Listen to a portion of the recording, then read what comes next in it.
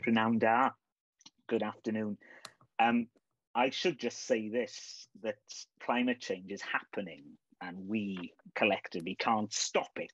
So with that damning indictment, how do you work to mitigate its worst impacts? The TV and film production industry must play its part. It has to play its part. But how? So welcome, croeso, to this RTS Cymru Wales special event. We've titled it COP, a load of this, and you can sort of see what we did there. And if you can't see what we did there, you've not been paying attention to the news of late. So timed to coincide with COP26, the UN Climate Change Conference taking place in Glasgow right now, this minute, where Joe Finon is actually in Glasgow right now. COP, of course, is Conference of the Parties, this being its 26th meeting. My name is Owen Williams. I'm an RTS Cymru board member and MD of social media agency Cymru. And I am thrilled, delighted, ecstatic to be joined by a distinguished panel of expert voices, all of whom will take themselves off mute when they speak in order to keep things flowing. And each one is, of course, working to create and instill change in their respective fields. Now, these four key leaders in the sustainable production environment and sector will explain their own experiences in reducing their carbon footprints within their sectors, and we will discuss the climate challenge ahead. And so, without any further ado, because otherwise I could talk forever, I'm going to introduce each of our panelists in brief, and I forewarned them of this.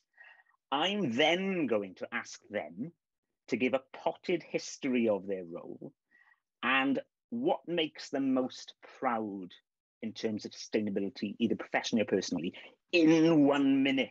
And so, Jo Finon is the manager of responsible production at Sky Sports, and as she has just told me, winner of the second ever Green Award at the Edinburgh TV Festival. I would say that Roger is the first ever winner. He's over there on my screen. He's the first ever winner, and Jo is the second. So I'm thrilled to have them both here.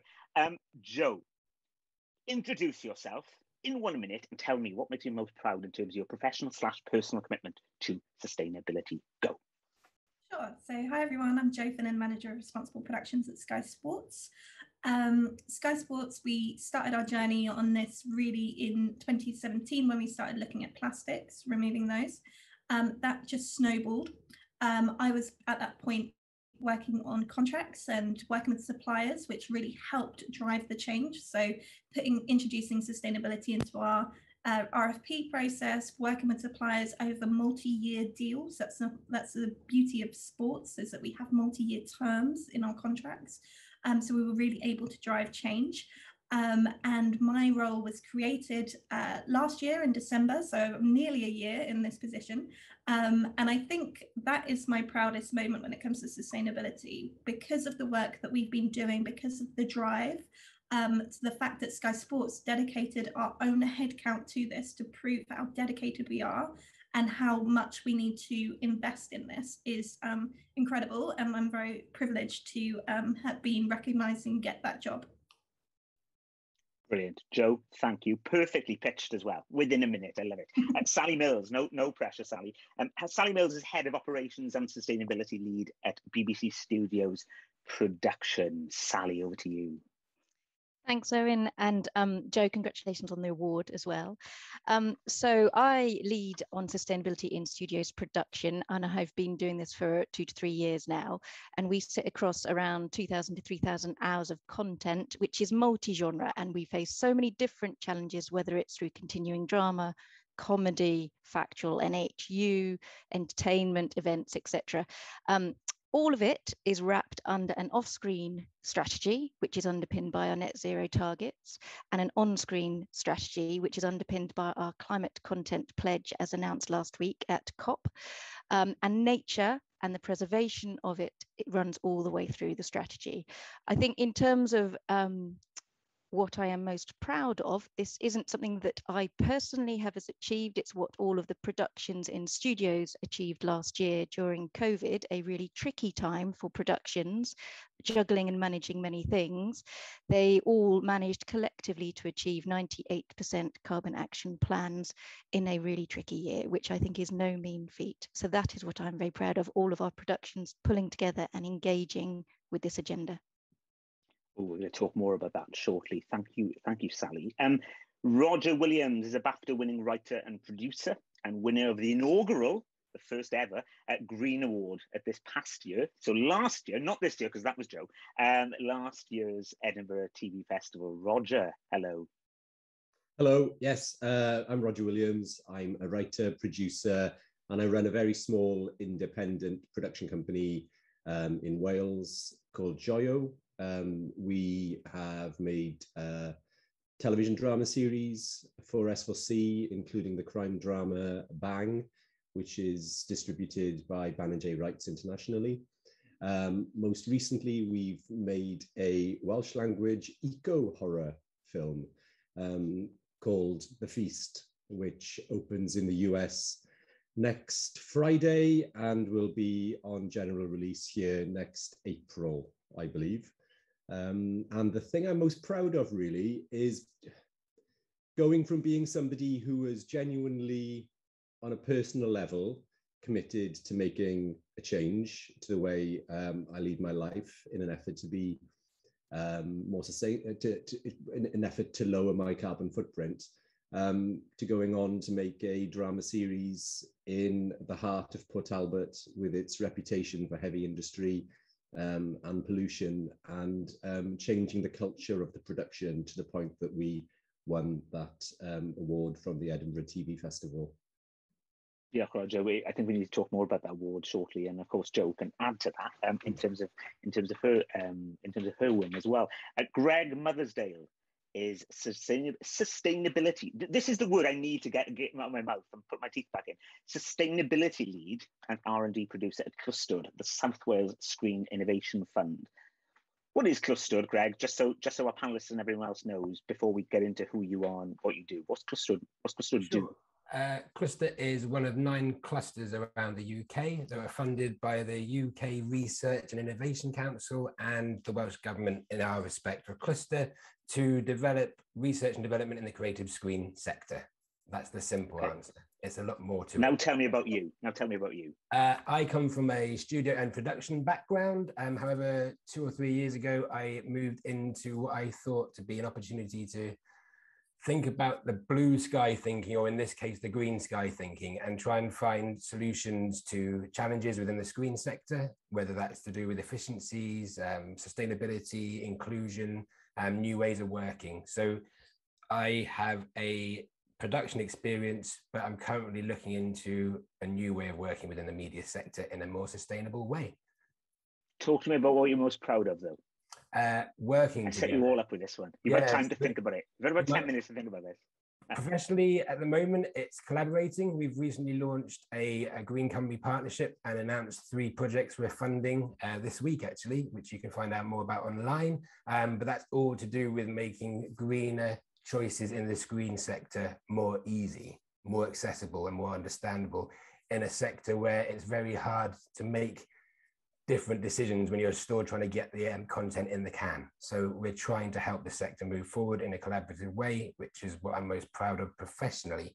That's with Film Cymru, but we've also worked with Creative Wales and Welsh Government recently. I'm also a trainer for Albert part-time, and I volunteer for the Gwent Wildlife Trust, where you actually see things in action in terms of wildlife surviving. I saw my first kingfisher the other day. I couldn't believe it. I'd never seen one. And I saw 3 in the same day. That's my proud moment. It wasn't because of me, but just lucky.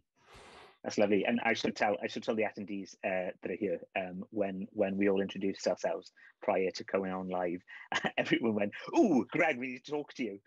So that was one of my proud moments. And now to our audience, you can get involved today by tapping the Q&A function, which is on my screen, is just there, maybe different on your screen, and leaving questions for the panelists. So I'll try and sequestered about 10 minutes at the end of this hour to pose those questions. And if by any chance you want to say nice things about this event on social media, the hashtag is hashtag COP26RTS, Royal Television Society. So please, if you want to say nice things, if you don't want to say anything at all, just don't do it. Okay, so I was at a BBC Academy run climate conference recently, and one of the producers and screenwriters of The Handmaid's Tale, if you're not familiar with The Handmaid's Tale, it's this blockbuster dystopian drama series set in the near future, where the USA effectively descends into the Dark Ages. And Dorothy Fortenberry is that screenwriter and producer. And Dorothy Fortenberry spoke really powerfully about weaving sort of climate narrative and the climate story thread into her work. And she said this, in these words, I've written it down here: every show on television that doesn't include climate change is a science fiction show. And I was like, yes, she's right, because by definition, climate change, as I said right at the top of this hour, is happening whether we like it or not. So my question to all of you, and I think, Joe, I'm going to come to you first on this one, but my question to all of you is, where were we? Where were we prior to this moment? What's the story up to now in terms of the industry's climate commitment? And Joe, as I said, we spoke recently, and as you've intimated, a lot has changed. Your industry in Sky Sports, very fossil fuel heavy, lots of heavy trucks and rigs, etc.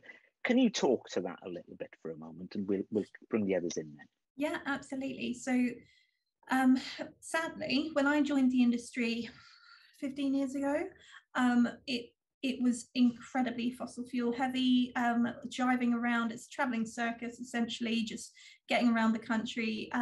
We never really took into consideration the impact that had on our crew as well, and how the work-life balance of our crew, how we still have, as an industry, we've got an issue with retention because of the impact that's got on people's home lives. But from an environmental perspective, absolutely, it was diesel trucks, diesel twin set generators powering our outside broadcasts. Sky Sports really started looking at remote productions internationally in 2015, or on the Lions tour, but also on US Open tennis before that. But we weren't looking at it domestically. So actually, it was very much focused on satellite uplinks. We didn't have connectivity to a lot of venues. Now, at least we've got connectivity, so we're able to utilize infrastructure, but previously the infrastructure wasn't there as well. Also, on your point about editorial, we didn't talk about it. We was as an industry, you would never connect crickets getting rained off, bad weather conditions on the tennis, and in some of the Southeast Asian countries where air pollution, all of that kind of stuff, you would never have attributed that to climate change. Now we have absolutely committed to using our voice more. Oh, you're on mute. First one, and it's a host. I know, terrible. I'm on mute straight away. There's one thing I told you all not to do, and I did it. Don't talk about that yet, though. I want to talk about that, how you get climate change on screen. So, Sally, is Joe's experience broadly where you guys were as well, BBC Studios? I mean, I appreciate BBC Studios is a relatively new entity, so in terms of being independent outside the auspices of the BBC or within the BBC group. But what was that like for you prior to this moment? So I think it is. Reflecting back, it has been a journey. If you look back 10 years when Albert set up, a lot of the industry came together to collaborate, and the focus was on off-screen. Albert was actually named after Albert Square, because I know some of my colleagues in the BBC sort of created it pretty much on the back of a fag packet, really, really quickly in a cafe, came up with the concept and then developed it across the industry. And that off-screen journey around reducing carbon, making sure, which has now developed, we're all aiming for net zero. That has developed very well in the last 10 years, but there's still more to do. What I think has switched very much in the last 2 to 3 years across our industry is people are recognizing the power of our voice.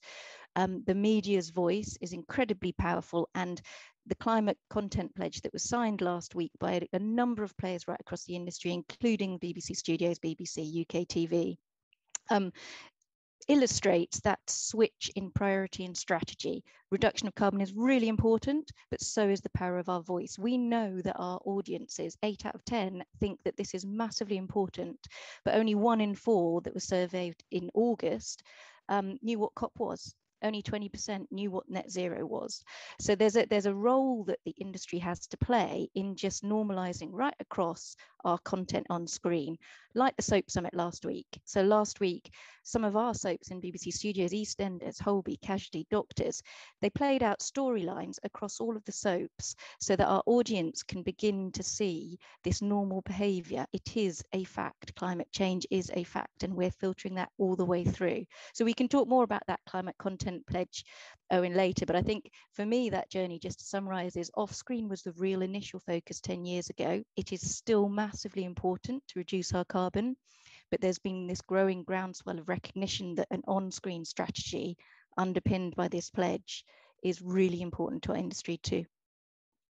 How has this challenge evolved for you, Roger? From where were you right at the very outset to where we are today? How has that changed? How have things changed where you are? At the very outset, really, I was a writer. So when I think back to how I wasn't aware of it. I really wasn't aware of that idea of sustainability. I was quite, actually, I think my carbon footprint personally was very low because I stayed at home, worked from home before anybody else worked from home. And I wrote and would email my scripts away, and then a group of people would come together and the magic would happen, and they would make the work. So my awareness actually of sustainability as a responsibility within the film and television industry wasn't something that crossed my radar. And it was only when I became responsible for the means of production that I realized that I would observe. I would be on set and I would observe the waste. And I always had people saying to me, we haven't got enough money to make this show. That was a constant refrain on lots of stuff that I'd worked on, and I would get anxious and I think, oh God, we haven't got enough money, the company's going to go bankrupt. But then I would observe this waste, and being the owner of the company, having that realization and that light bulb moment when I did some training with the Carbon Literacy Trust, where I went back to work during a shoot and thought, I can change this. I can get people to change their behavior. It's just something which currently, from my observation, it wasn't baked into people's practice. They would think about their responsibilities as a head of department, and they would be very, very good at what they delivered. But they didn't actually question how they achieved what they achieved through the prism of sustainable thinking. I guess what I started to do was to make people aware that we needed to behave more sustainably, and actually realizing during my journey that could save you money. And that was something there's a cost benefit to it as well, isn't there? Absolutely. And that went against everything that I'd been told when I'd challenged and I'd asked. And because people are so busy, especially in terms of drama, it happens so quickly, really, in the independent sector. You pull your finance together. You have a broadcaster who is saying, yes, we need that on screen by September. And then you pull your team together and you start producing. So unless when you all get together on that start line, you are saying, yes, we need to achieve a really high quality program. Yes, we need to be aware of all our commitments in terms of health and safety. Yes, we need to be aware of using industry union contracts, all that stuff which people automatically consider when they start work for a company, unless you add in, we are going to behave sustainably. It was my observation that wasn't something which was on people's radar. And I've gone one step further with the horror film that we made a couple of years ago. Hold that thought, Roger, because you're segueing into what we do now, which is what my next question was going to be. But I'm yet to. Yeah, I know. I'm sorry, Roger, but I'm yet to hear from Greg, who's this side of my screen. But Greg, sorry, Roger, Greg, I like the passion though. I want more of that. Greg, the Clwstwr is a relatively new organisation, isn't it? It's a 5-year-long project, and these things, depending on the success, of course, these things get continued, or whatever happens if something new comes along. But what were people doing in terms of sustainability and training and that delivery of information prior to, and the centralisation of information as well with regards to sustainability schemes? What were people doing prior to the existence of Clwstwr? Where were we?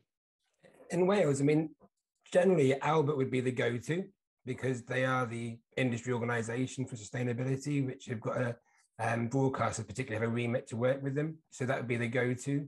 And prior to that, Roger's the perfect example of it. It's people who actually cared to take steps forward in this. I think that actually there's growing momentum, and even on calls like this, and my hairs are standing up on the back of my neck, because I can just see that we're talking about it more and more. It never used to get talked about. As a coordinator, we were just trying to get the location agreed, booked, and people's socks washed at the end of the day by midnight so they could have them ready for the next morning, kind of thing. And all of a sudden it's like, no, we need to start thinking sustainably from the outset.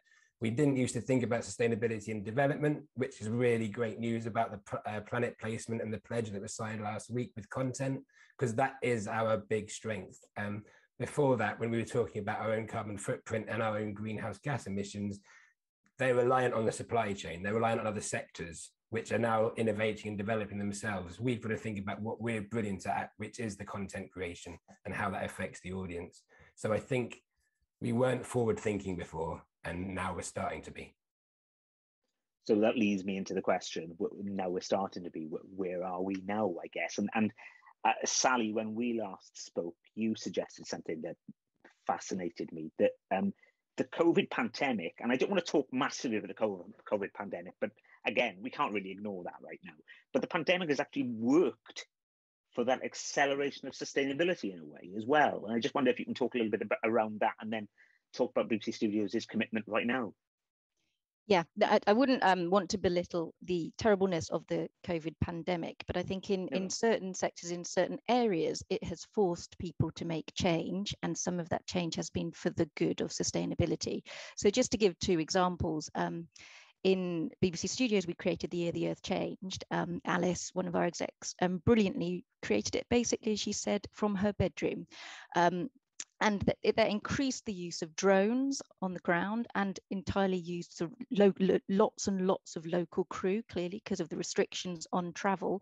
And there wasn't a single international flight taken to make that show. Now, that is an extraordinary thing, given an NHU massive, big show like that. So that's sort of one big mindset shift. People have realized that they can create things without traveling, increasing the use of local crew. And that's not just in our pioneering areas of excellence like the NHU, because I know prior to that, Johnny Keeling, our soon-to-be head of the NHU, he was working on 7 Worlds, 1 Planet. He was using local crews for that in every single area aside from Antarctica, because I think trying to get local crew there was very tricky. So it was already in some of our genres' minds, the increased use of local crew, but I think that's now filtered right across genres. People realize that they should be using local and traveling less. The second example I'd give is user-generated content, the use of Zoom, the use of people on their phones. Sometimes people were a bit sniffy about this before, and actually at the very beginning of lockdown, around March, April, Peter Davey did the big night in, had to turn it around really, really quickly, and used a lot of talent literally in their bedrooms, in their back rooms, in their gardens, and it worked. People engaged, it got good ratings, and I think those learnings and that lesson has now filtered through to other shows, such as I know he's working on Children in Need now as well. So there's quite a lot of lessons that people can learn and share across the industry to reduce our carbon footprint And that's on, as I say, on the net zero off-screen side.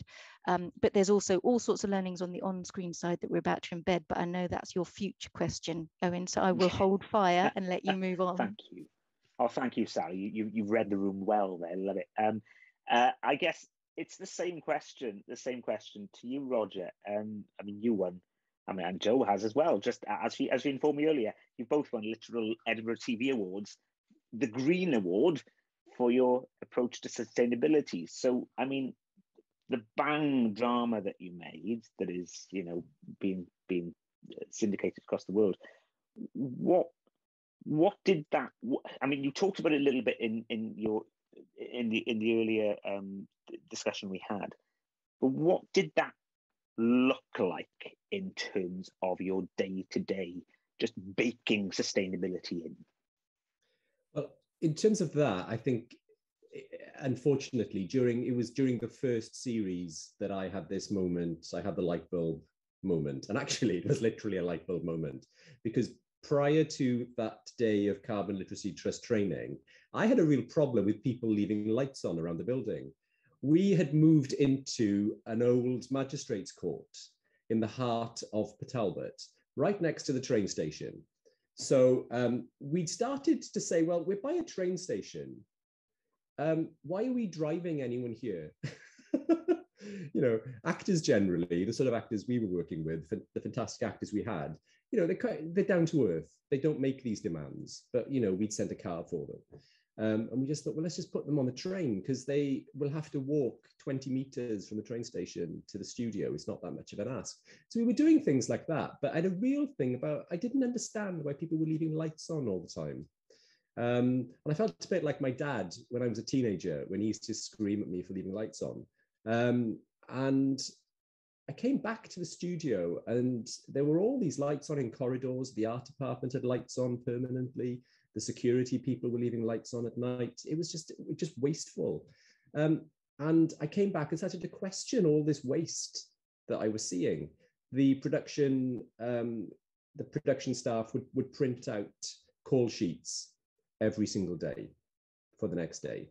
And when I would be there mid-afternoon, there would still be about 20, 30 sheets of paper that had been printed out for that day, which hadn't been collected. Because the reality was that most people were using their mobile phones. They were being emailed the call sheet, but we were still in this old pattern of behavior where we were printing it all out. We had paper cups. And I went off and went to Wilkinson's and bought 30 cheap mugs and told the catering people, we don't want your paper cups anymore. So it started there. When we came to make the second series, my realization from all these learnings was we can build it into how we operate, because we knew. Can I ask, Roger, was there a perceptible cost benefit in the first series that you thought, hang on a second, these incremental changes we've made here have actually saved us money in these line item areas? Was that a part of the thinking, or were you just sort of going, well, obviously there's money being saved here, or could you see it? I didn't have the realization until we'd finished. And then I thought, if we come back, if we make another series, we are going to do this in a joined up way, in an organized way. And it was down to the point, because on the sorts of budgets we were working with, any saving was a saving. You know, we were making a show for £350,000 an hour, a drama series, which when you compare to what network broadcasters are making TV for, you know, it's a lot of money, but in terms of TV drama, it's a small amount of money. So when we came back, working in partnership with the excellent producer and the production managers and so forth, there was a real effort not to move. That was our key commitment. We were in this building in the middle of Port Talbot, and we realized if we go anywhere, if we go too far from our base, we're paying for that. We are paying for that in terms of location fees. We are paying for that in terms of the whole unit being moved, caterers having to be moved. And we thought, because this town is set in Port Talbot, and Port Talbot is such a key character to the drama, let's make a concerted effort to stay within our building or just a stone's throw away from the building. So a lot of our savings, a lot of our impact in terms of sustainability was being hyper local to where we were. And there are creative choices then that have to be made. I'd written the scripts, so I was in the position where I could make creative changes to the work so that we didn't stray too far from base. And it was just that awareness is what I found, just being aware of what we were trying to do in that respect. There were 3 key locations which were actually within walking distance of where we were based, and where we were using this building as a studio as well, and it turned it into a police station. And there were days when I would see the makeup artists and the electricians walking out of the car park, and they would say, "I'm not taking the car. I'm not taking the car. It's just a 10-minute walk." And they would be there with their makeup bags, going for a walk, and you suddenly realize you've got the electricians and the makeup department walking to the next location together, rather than piling them all into minibuses and taking them there with all their stuff. Cultural shift. Cultural shift, but also in terms of the social benefit of that, you know, that you are mixing people up in that way. And just, I got challenged, which was a really interesting experience, because there was a sequence in one of the episodes where we were meant to go to London for about 8 pages of the script. One of the characters was in hiding in London, and I had this idea in my head.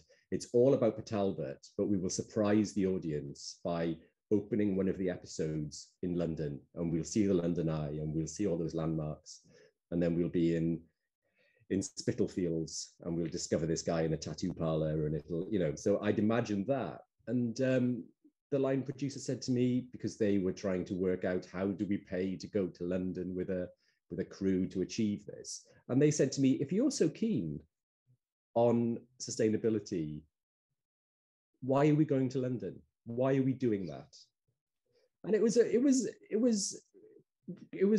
true. You know, I had fallen in love on a purely creative level with shaking things up and changing the perception of the audience who knew this show and knew it was about a steel town with a beautiful coastline.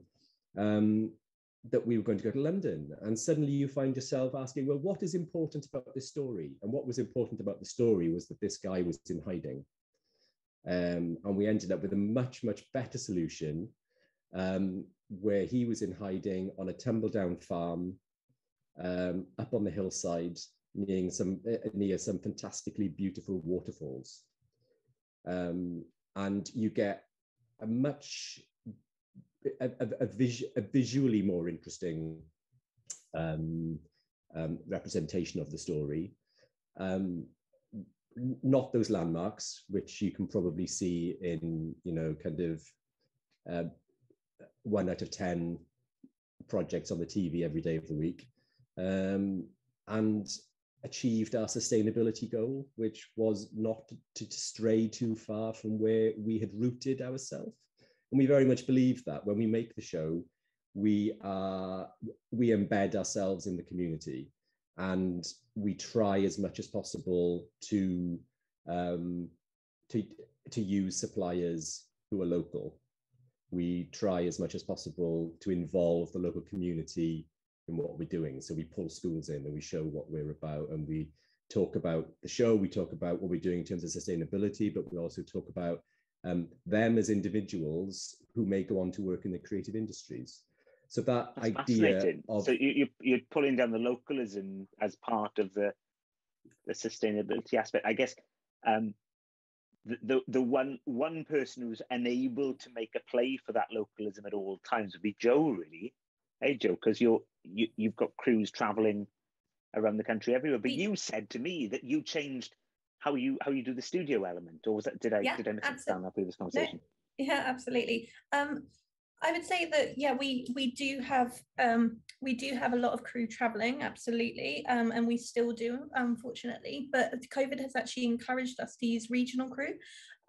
So previously there was the attitude of we like this person, that person's going to travel with us, but that actually, because of restrictions, like Sally was saying, you started to reassess, and actually, could you justify traveling one of the northern crew to Wales? No, let's actually use our local crew in Wales, and let's really encourage that regionality. So that has absolutely been one of the benefits.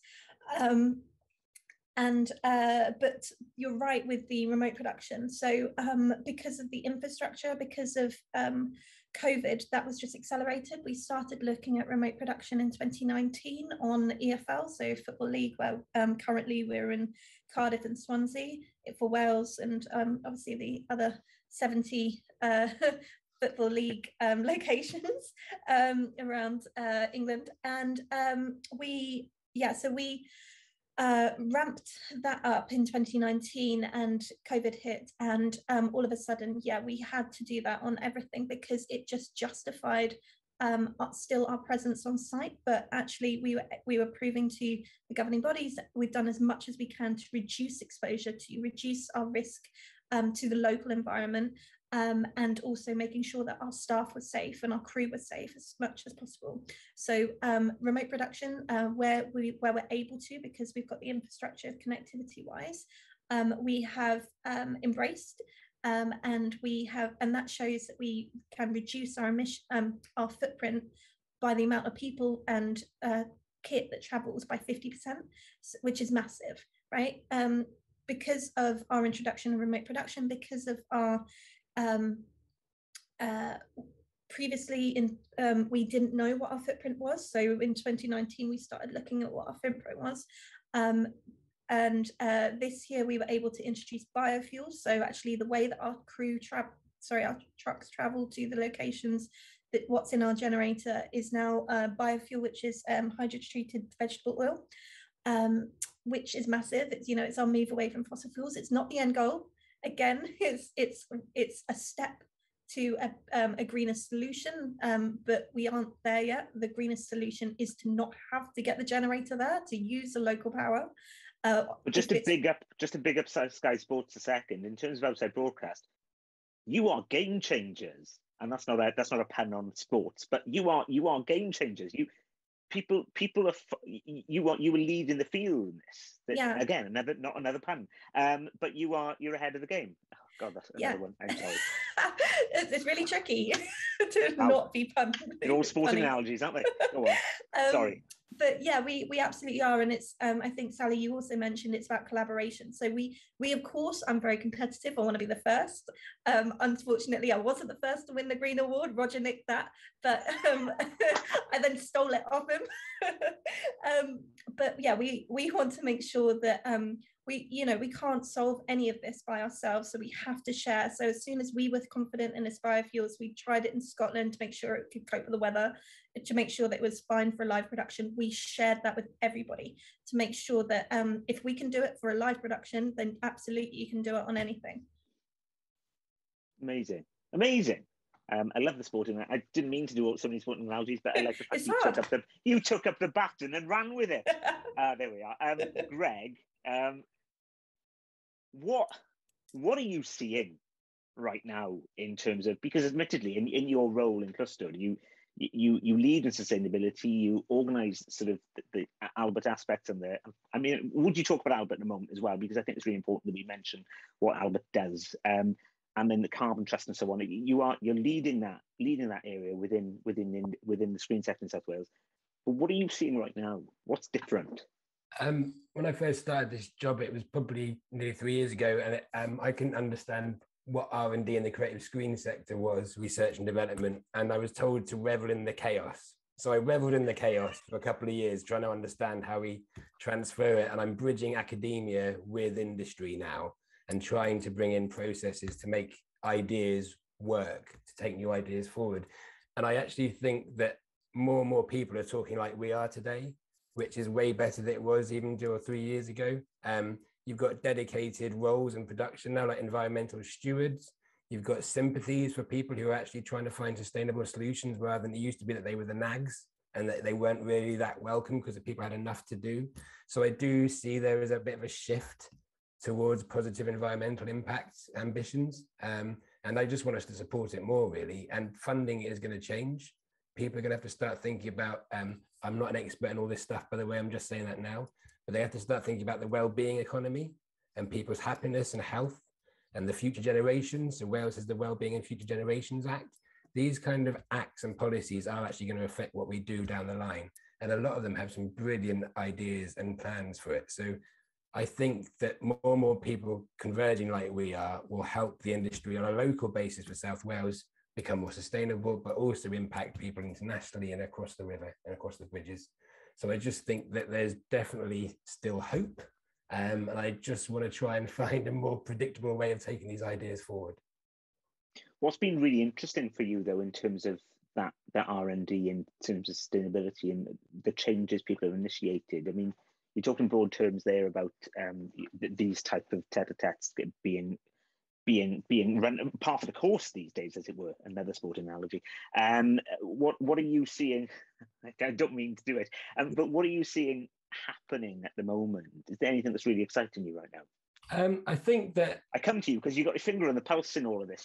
You've dipped in and out of all these sectors. I get about quite a bit, but I'm not always the best at answering questions succinctly. But I think that what I can see is the connectivity between the organisations. So I've already mentioned Film Cymru, Creative Wales. There's Screen Alliance Wales, who are focusing a lot on young people in training, bring them into the industry. You've also got Green Regio, which is across 12 European states, and the film funds that are actually starting to, they have been tweeting about it today, I think, with Film Cymru, about what their intentions are for funding people in the future, because money does matter in any shape or form with economy. It might be a sustainable economy in the future, it might be a well-being economy, but it matters. So people need to know how they're going to be economically viable in the future. So I'm actually enthused by the funders starting to say they're going to do things differently and ask people what their sustainable commitments are. So the 3 projects we've just announced, they're purely to do with their ideas, taking them forward. We're going to do research in the next year to work out the impact of what Clwstwr's done and also what we funded so far, and also hopefully develop better and stronger networks in our area to make productions far more sustainable. And where can people find out about Clwstwr? I should know this. You should know the website, yeah. I think it's Clwstwr. Just Google Clwstwr. The right way to spell Clwstwr is next to Greg's name there on screens. CLWSTWR.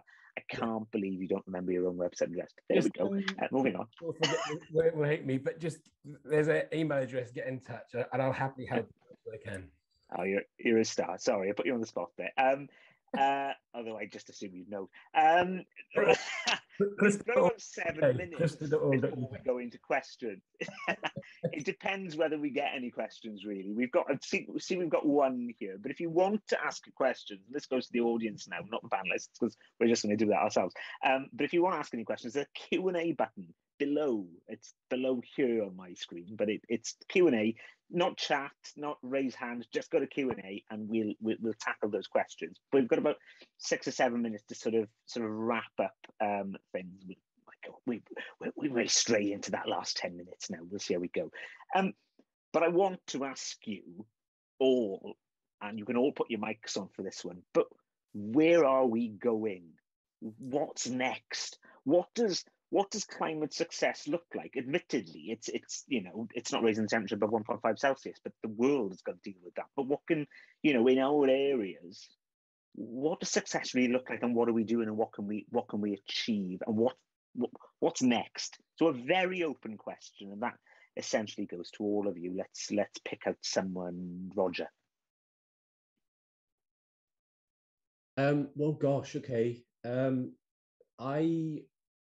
For me, on a personal level, it's now built into what I do, to the point where you find yourself asking, well, what else can we do? And I know I have gaps in my knowledge and my practice when it comes to the technology. And this kind of question just in terms of where in the world I produce my work. whether the suppliers are there to be able to supply green generators, and when we need vehicles, you know, those green whether vehicles. Joe has pinched them all on their productions. Yeah, they're all up in all up in Manchester covering the football. But you know, there you know, so there's that sort of there's that kind of space which, you know, I need to understand better and need to research, and the sharing of information around that when it comes to the indie sector. You know, that's the thing, you know, because we are the indie sector, and you'll be aware, Owen, in terms of Wales, you know, it's really fragmented. The companies often are just individuals who are running companies very often. And even the super indies can be quite siloed internally as well. So it's a fractious thing, isn't it? Yeah, but you know, one of the areas that I'm personally interested in as well is how, you know, as creative people, as writers, how we can build in sustainability within the narratives and within what we are ultimately trying to say with our dramas. So I mentioned earlier that we've made an eco-horror film, and that came after Bang. So it was with all the learning that we'd had from Bang about how we can embed ourselves in one place and do as much of it, well, all of it actually in that case, hyper locally, with all the learning that we had. But of course, at the heart of it, there is a message about the individual's relationship to the earth. And it's literally the earth in the film, and how the earth takes revenge on a family who have betrayed that earth. And that's interesting to me because it's a tricky thing to get right. I think creatively, how you can challenge audiences within the narrative of what you're doing in drama, because it can feel clunky, it can feel like something that's added on, and all of these things, I think, you know, ultimately there is a responsibility from the funders and from the broadcasters to prompt people, to almost give people permission or to challenge them to do that. And I think that, you know, I think some of the funders, some of the broadcasters, they don't need, they shouldn't be so shy about having that expectation of producers and creative people. That we've got those things behind the scenes, but also we should be seeing it on screen. And that's a tricky thing in drama, but it's not impossible. And just to add to that, Sky, we, as a commissioner, we have the planet test. So anything that we commission, we expect there to be an obviously where possible, if it's period drama, that might be a bit trickier, but wherever possible, we expect them to be incorporate climate change within the storyline.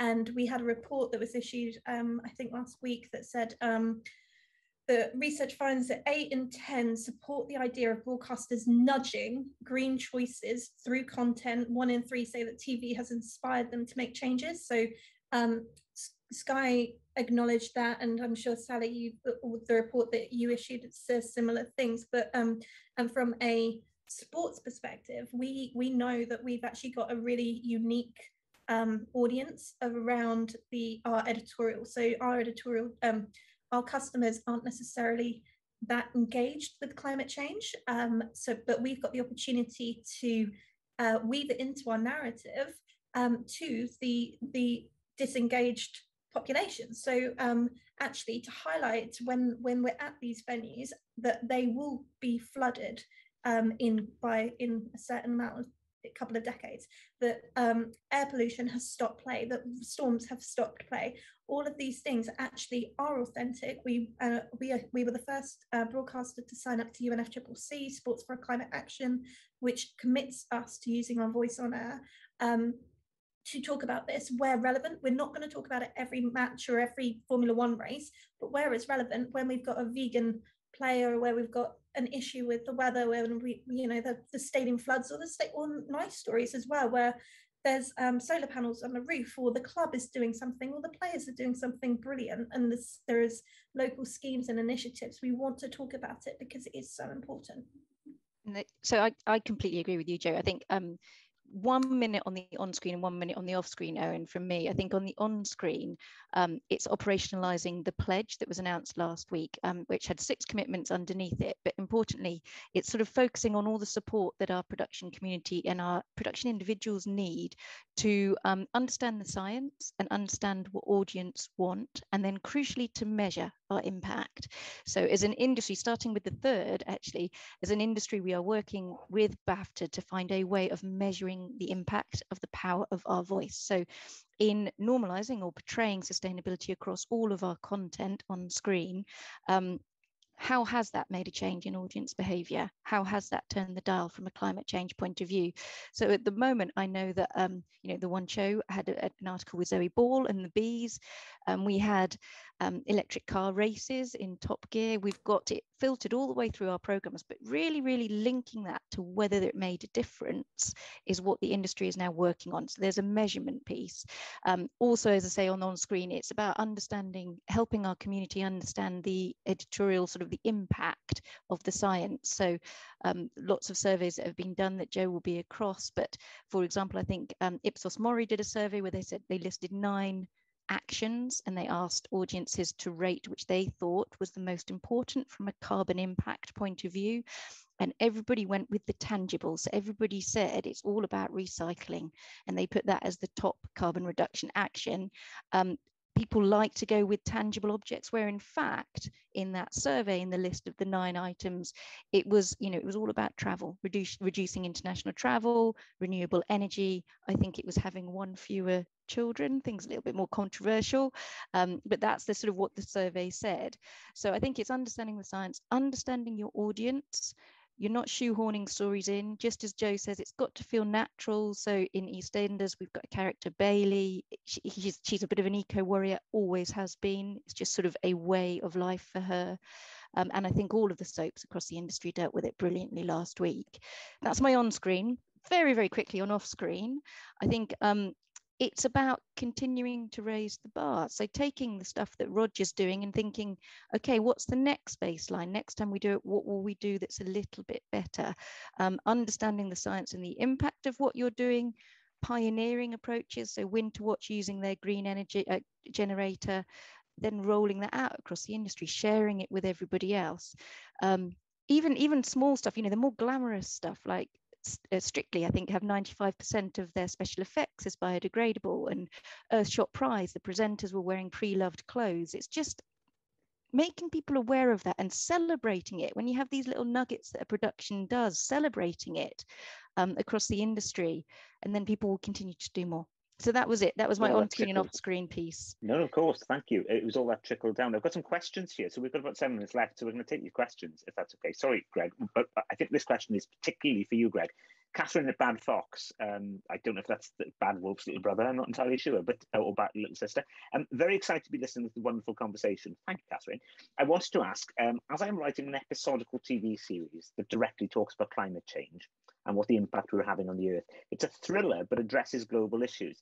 I've always, as an independent, looked at how we can more sustainable production. I have attended the Albert Course, but could you advise if there is any help to smaller productions, any funding to help? Now, I know, Greg, you're not a funding expert, but I do know that you've got some thoughts in that regard, or you might be able to help. But Roger certainly might be able to assist with that one. I would love to have it if we can make this production as green and sustainable as could possibly be. Well, hopefully, Catherine, some of these questions have been answered by people like Roger already. Does anyone want to touch on what Catherine's asking there? And you can see that in your Q&A function if you want to get a better sense of what Catherine said there. I think initially start with the organisations we've already mentioned today, because they're the great signposters. So Albert, for instance, is a good point of contact to ask first. Film Company recently have employed a green manager, and they have very much, this is in Wales, so I'm sorry this is a little bit... I don't know where Catherine's located, but yeah, if you're in Wales, certainly that Film Company Wales can be accessed. The funders are starting to think like this. Whether it's actually specifically for script development, I don't know. Whether it's production development, I'd probably need a bit more information. But there are funders around Europe that are announcing what they're intending to do in the next few years. So do keep track of the individual film funds. With TV series, follow the broadcasters.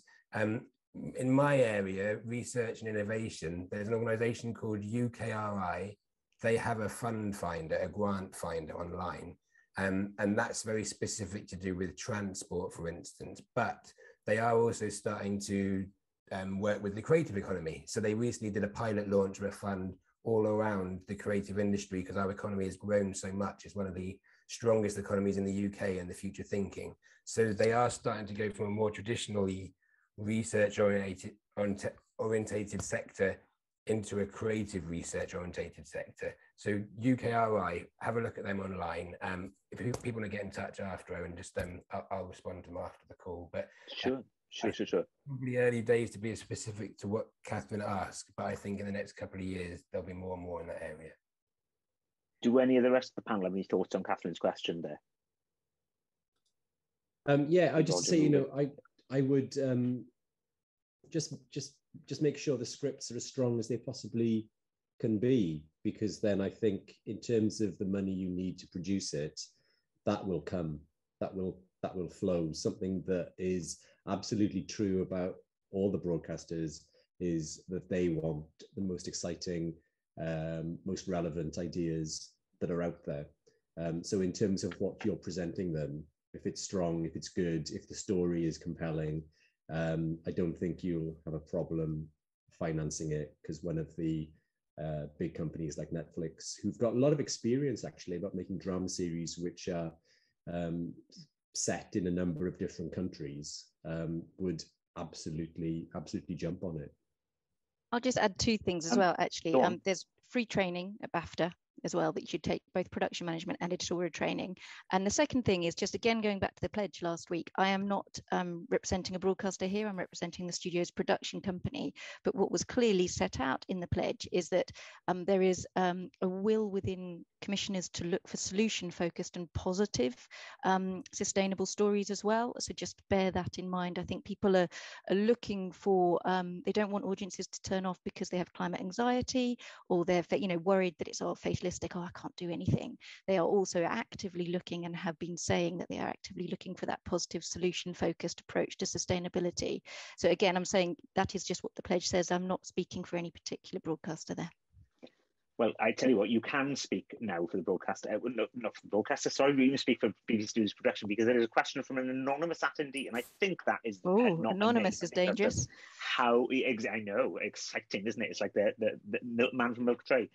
Sally, I know Winterwatch used green hydrogen. Do you see this as being important going forward? I'm going to preempt that with probably yes, absolutely. Yes. But I'll pitch it to you, Sally. Yes, I think the answer is yes. So Helen Wallbank, the PM, pioneered this for Winterwatch at the beginning of last year. It's now rolled out across the other watches, so Springwatch, etc. I think it's really important. I think it was, as I said, in terms of our sort of operations in making programs in BBC Studios, we have people that are pioneering at the top, like Helen, and that green energy piece around, and then we have everybody else in the middle that we're constantly trying to lift the bar. I think in terms of when we find a solution that works, and that is pioneering, we will try and increase the volume of it, not just within our area, but across the industry as well. So I think, yes, it's a good thing. And that's been proven by the fact that the watches are continuing to use it. Are you seeing that cost saving? Well, look, I was going to sort of, in terms of figures, because I was thinking about this earlier, I can't personally say that in the last year there's been X amount of saving versus whatever. And the reason I can't do that is because of COVID. I think a lot of the change has happened because of travel, and it's hard to disaggregate what has happened. What I can say definitively is not traveling tends to be cheaper. Using local crew as opposed to not flying is always going to be cheaper. So there are definitely ways to save money. Reducing and reusing, or simply not using in the first place, stopping the use of certain materials, will always save money as well. So there are ways and means of doing it, but there's a whole bundle of initiatives out there. And just to add to that, go on, Jo. So everything that we do, we have to make sure is financially sustainable. We've got 800 outside broadcasts a year. We can't have these massive, incredibly expensive things, although they are absolutely right, and the good things to use. We have to make sure that anything we introduce, we can have across the board. So everything that we have introduced is either flat or cheaper, or like a tiny incremental cost. We have not seen any sustainable initiatives which are incredibly expensive. We just wouldn't do that.